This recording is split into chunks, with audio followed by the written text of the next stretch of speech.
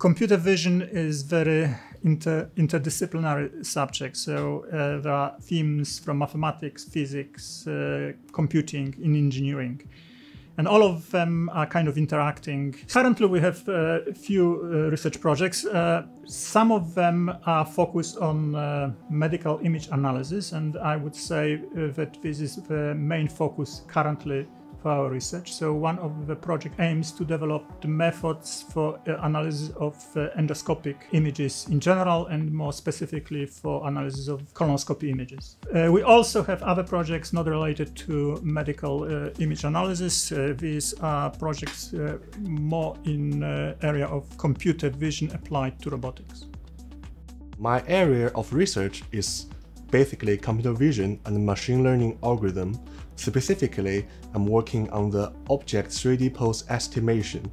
The inspiration of my project is to making the machine learning algorithm-based applications in our real life.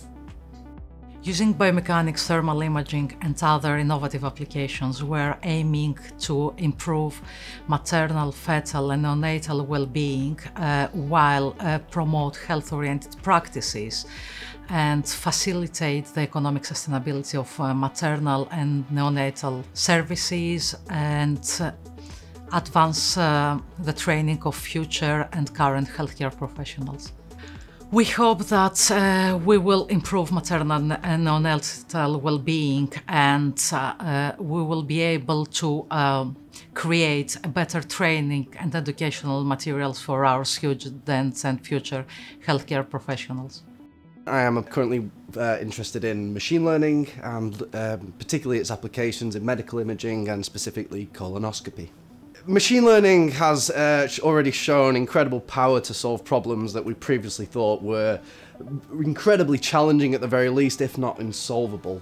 And yeah, so a lot of those applications are really close to my heart, such as the development of sustainable energy, the diagnosis of cancer, and it really has shown a great potential to allow us to solve some of the greatest issues facing humanity.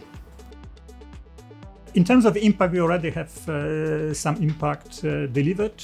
Some of our software, which have been released some time ago, is very popular with users. There are more than 37,000 downloads of that software, and people use this software across different application areas.